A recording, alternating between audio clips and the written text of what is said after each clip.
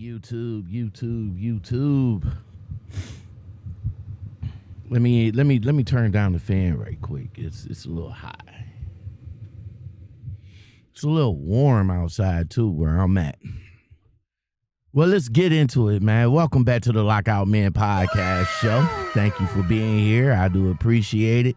And we're just going to jump right into it. So, as of this past Friday, today, Sunday, I have been sitting here at the Loves. Not by choice, though.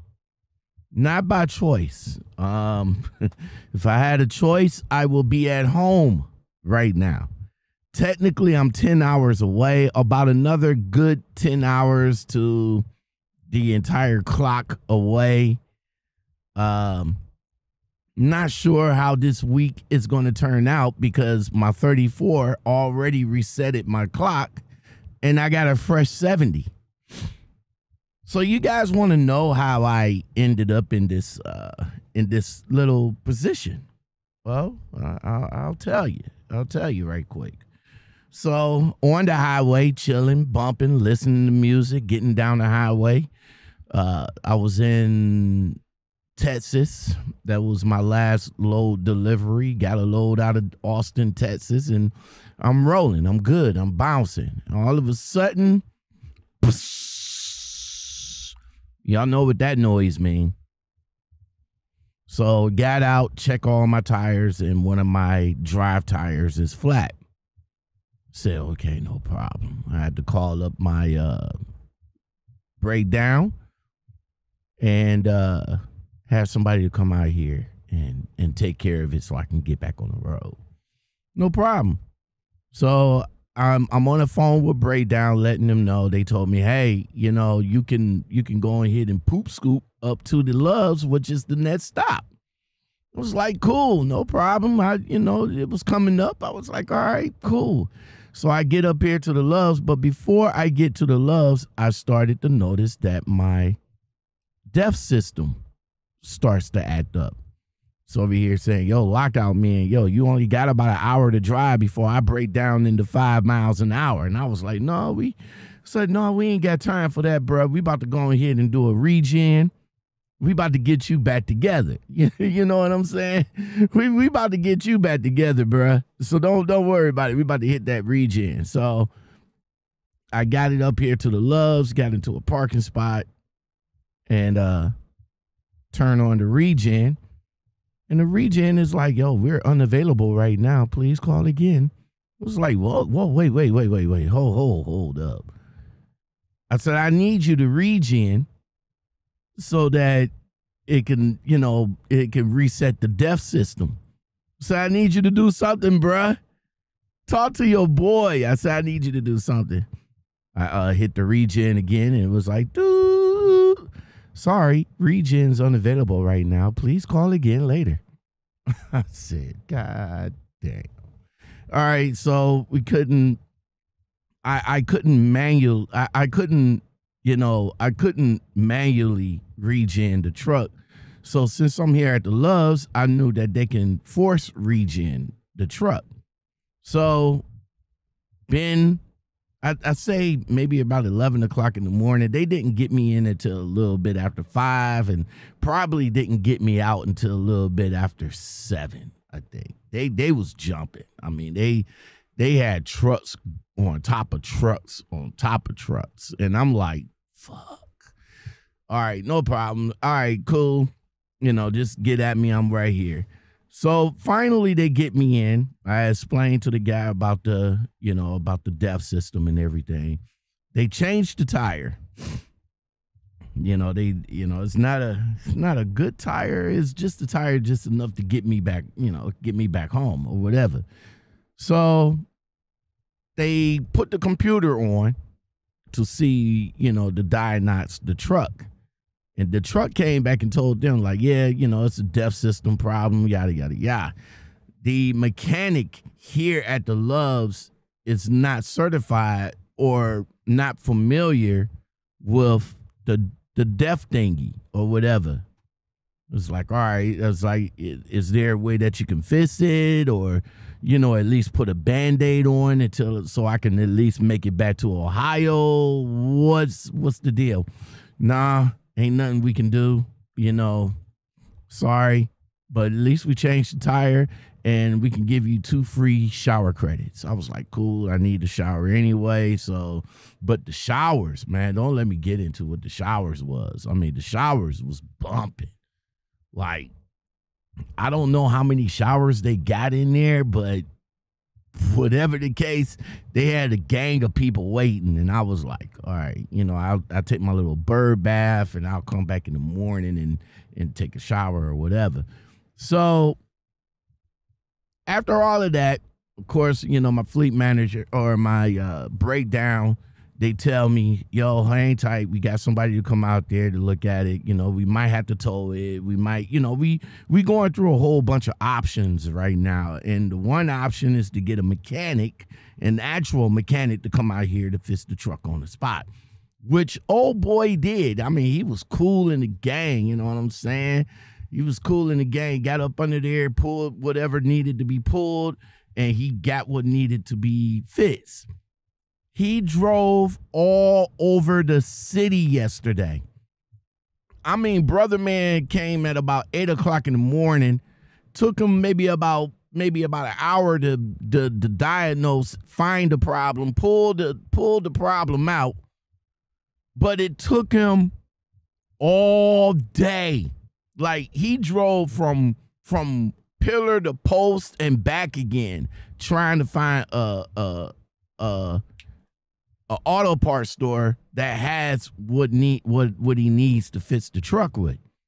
Nobody in the area had that park. Nobody. None. Period. So he called my breakdown back. I gave my breakdown an update, and me and him still going over options like, well, we're going to try and get you home or whatever. And I was like, it is what it is. This is what I signed up for. So after all of that, long story short, he has to go to the Mac dealership, which is about another couple of hours away, a couple of hours in the opposite direction, and maybe about 3 hours in the forward direction. He'll be back Monday to pop the part back in and get me rolling. You see, here's the thing about trucking, man. And I know a lot of you guys come on here talking about, my home time is important. I need to get home and yada, yada, yada. But this is what we signed up for, man. We signed up for this. I'm at the mercy of the truck right now. Yeah, I want to be home. I want to get up out of my bed. I wanted my weekend. I wanted to go see my stepfather. I can't do all of that. I needed to get my car e-checked. I couldn't do none of that because I am at the mercy of the truck. What I'm going to do? What can I do? I can't do nothing. The truck only goes 5 miles an hour, and that's not going to work. That's not going to work. I can't walk around being all huffy and puffy and upset because the truck broke down.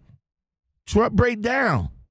Luckily for me, luckily and unluckily at the same time, for me, I am here at the Loves. But today is Sunday. Friday, Saturday was good. They got Bojangles up in here, which I am not a fan of. It's like a bootleg. Well, I ain't even going to say I'm going to say Chester's Chicken is like a bootleg version of Bojangles. Bojangles is like up one step above Chester's, but still I'm not a fan of them.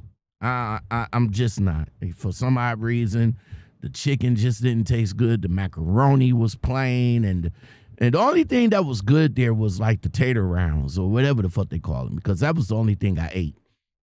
But they got another place in here which is real good called Petro.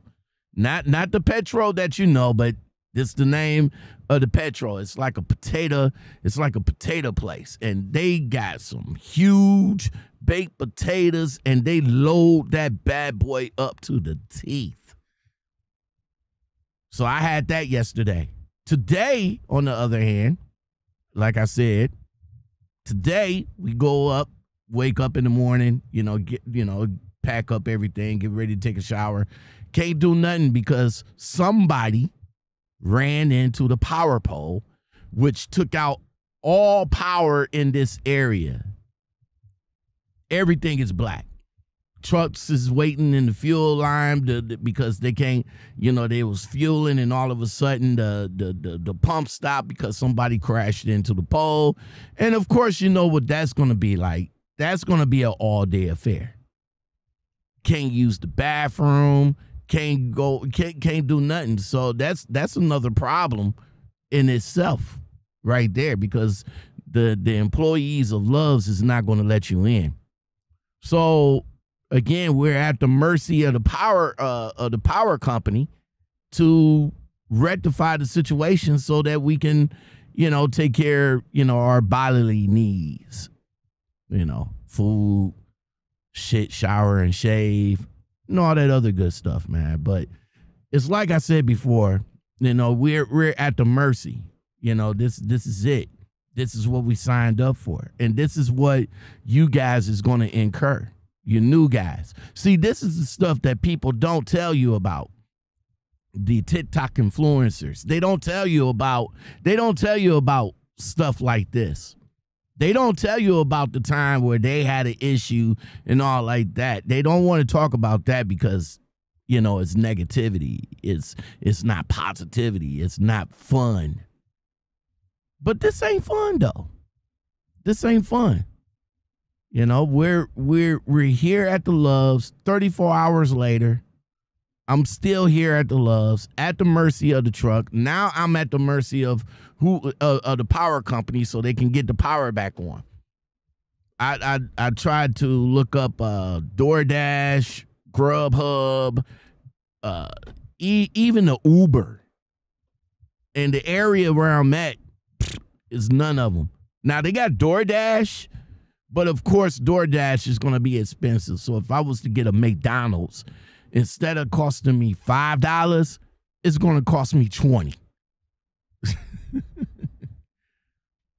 One of the guys told me, it was like, yo, since your truck only go 5 miles an hour and you just want to go down the street, why don't you go ahead and do that? No, bro.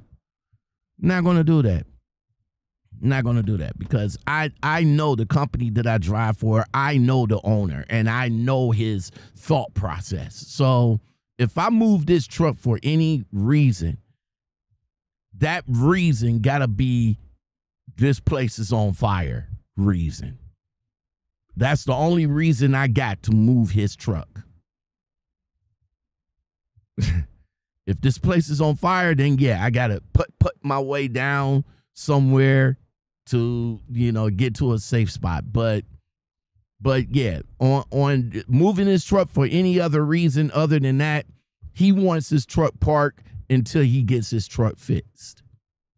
And then we'll go from there. So, but I just wanted to come on, and just let you guys know this is part of trucking.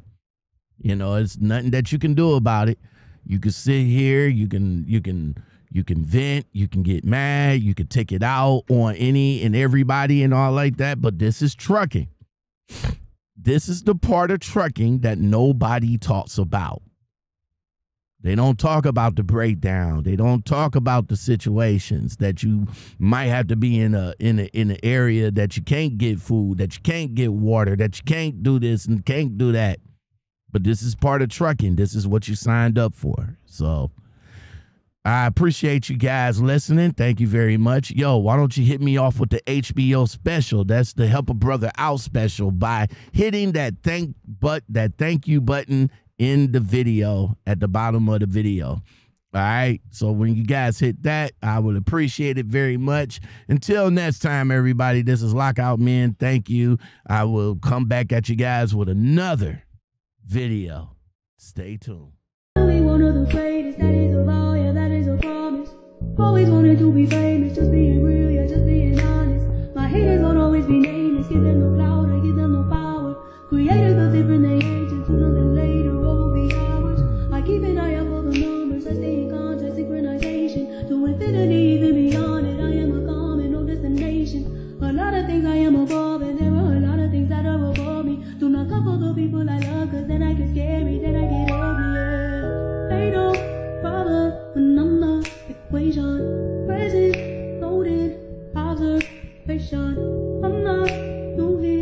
We both